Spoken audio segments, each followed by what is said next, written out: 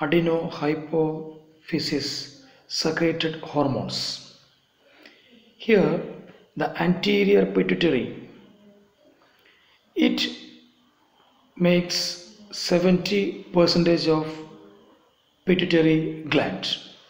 The pituitary gland consists of, that is especially anterior pituitary gland consists of different secreting cells. There are 5 secreting cells are there. These 5 different secreting cells secrete 7 hormones. What are they? The first one is the somatotropes, that is secreting cells that secrete growth hormones. Then thyrotropes that secrete thyroid stimulating hormones. Then gonadotropes that secrete luteinizing hormone and follicle stimulating hormones. Then lactotropes that secrete the prolactin hormones. Then corticotropes that secrete the adenocorticotropic hormones. These are the important hormones secreted from the anterior pituitary lobe. That means the 7 important hormones.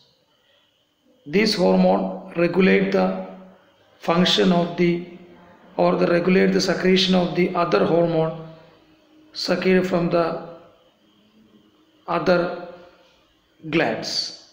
That's why the anterior portion is called as the master gland. Then the first one is the growth hormone. Growth hormone secreted from the somatotropes is in acidophilic cells which constitute approximately 30 to 40% of the anterior part of the pituitary gland. These cells, somatotropes, that secrete growth hormone. Here the growth hormone is in a abundant anterior pituitary hormones. Growth hormone is a polypeptide. Its half-life is 20 minutes. It is mainly degraded by liver and kidney. The main action of the growth hormone is it is responsible for the degeneration of cells, and that is growth and development of the cells. It is also regulate the metabolism. Here the secretion of the growth hormone is regulated by 2 important factors. The first one is the growth hormone releasing factor, which is secreted from the hypothalamus. For the secretion of these releasing factor, some stimulant factors influence the secretion of this releasing factor from the hypothalamus. What are they?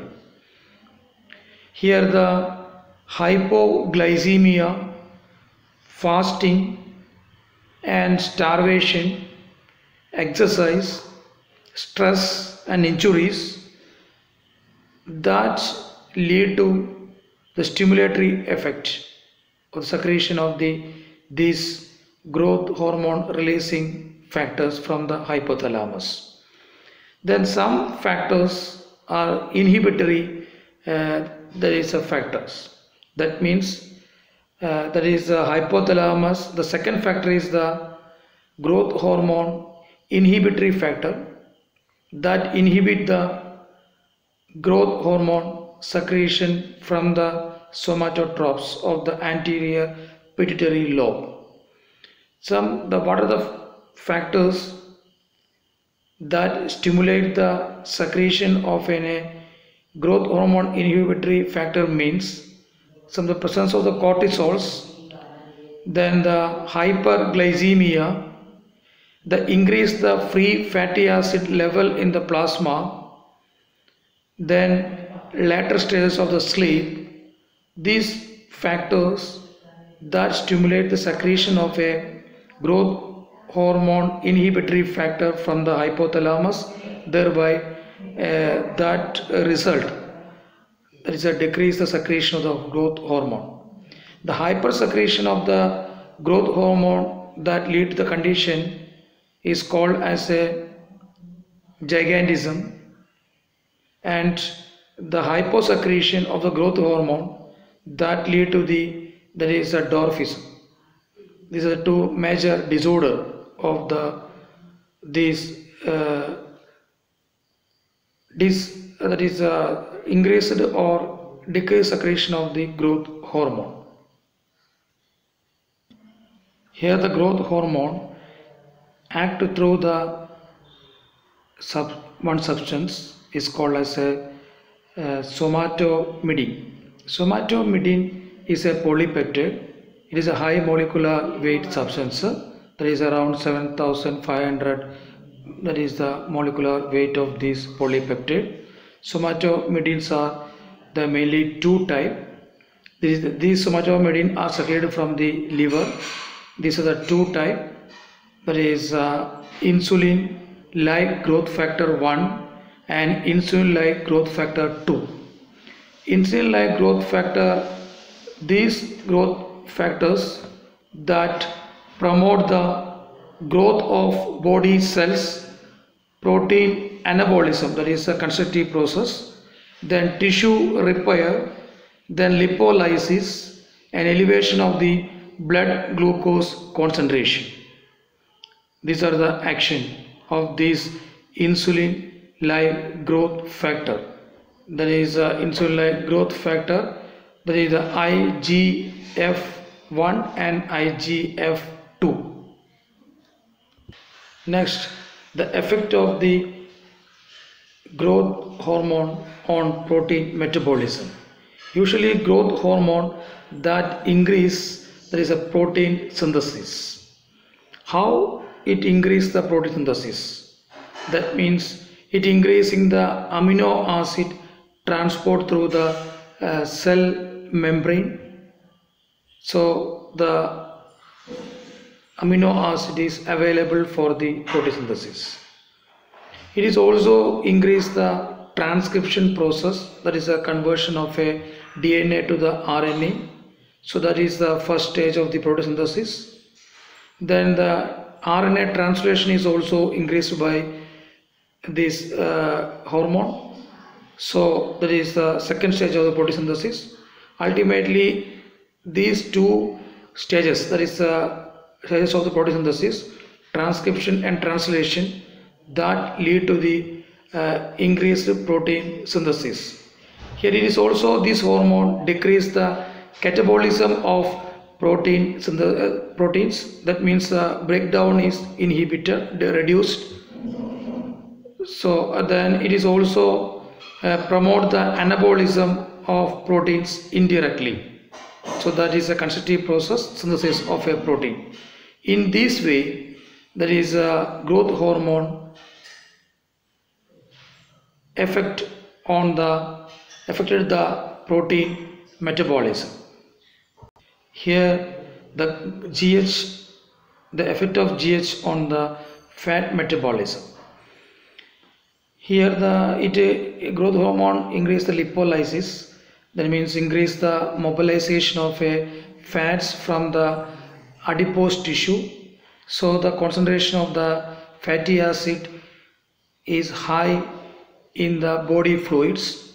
So these fatty acid can be utilized for the production of the energy. So the ketone bodies are formed like acetoacetate, beta-hydroxybutyric acids, then acetones. So that is a hyperaction that lead to the ketosis. Here this mobilization of fats from adipose tissue that may be deposited in the liver. So there is a fatty liver is also one of the effect of this growth hormone. Next one is the effect on carbohydrate metabolism. Here the GH increase the blood sugar level by increasing the glycogenolysis in the liver. So that is here there is hypersecretion of the growth hormone that increase the glucose level. That's the growth hormone directly stimulate the beta cells and release the insulin.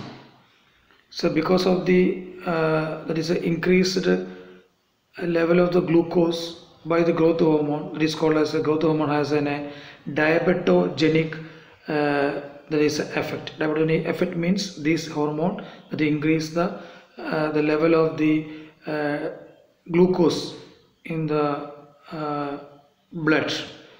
So this growth hormone decrease the uptake of glucose by the cells. It is also this growth hormone increase the storage of the glycogen in the cells.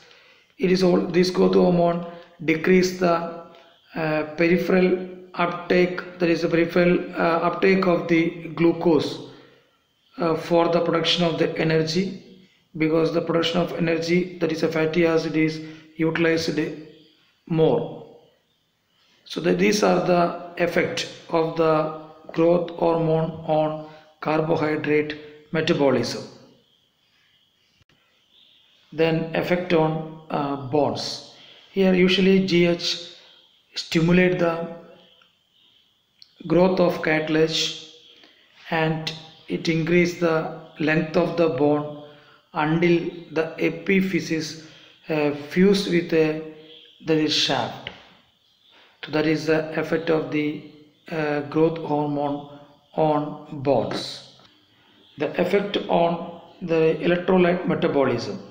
Growth hormone increase the absorption of a calcium from the intestine and decrease the excretion of calcium, phosphate, potassium through the kidney.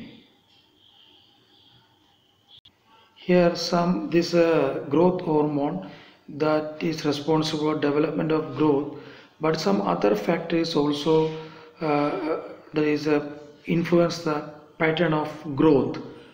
These factors are the genetic factors, then some nutritional factors, that means some nutritional diet is required for the growth, and some of the hormones like a thyroid hormone. It is essential for the thyroid hormone is essential for the growth and development of the body, because here this hormone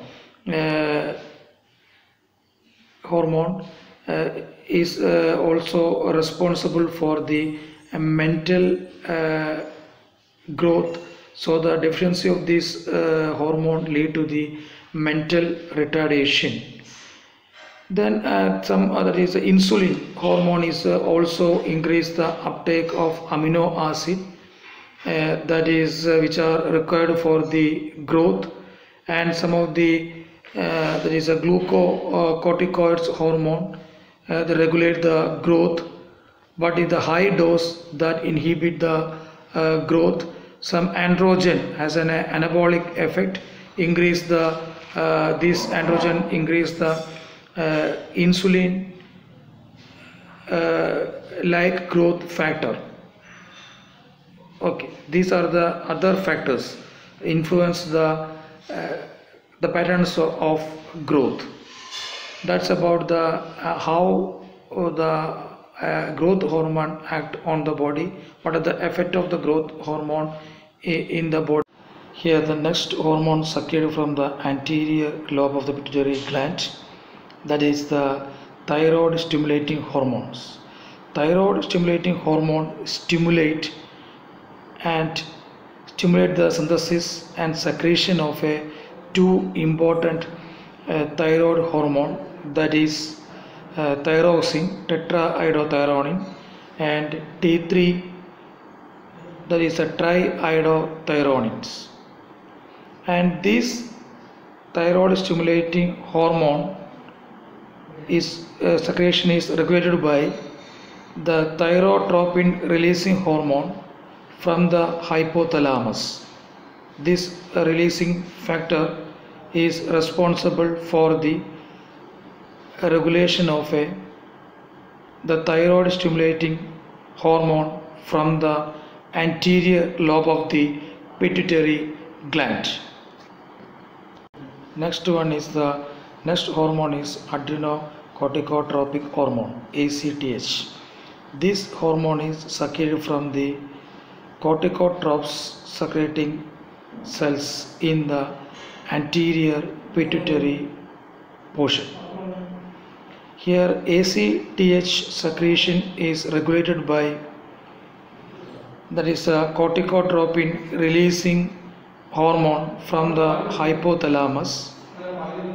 That this corticotropin releasing hormone, stimulate the secretion of ACTH from the anterior pituitary lobe of the pituitary gland.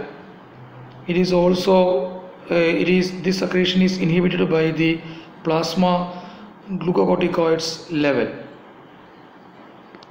The important action of the adrenocorticotropic hormone is to regulate the secretion of both basal and stress induced secretion of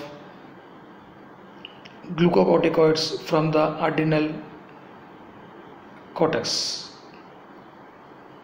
and it is also regulate the secretion of mineralocorticoids from the adrenal cortex, and it is also responsible for the growth of adrenal cortex.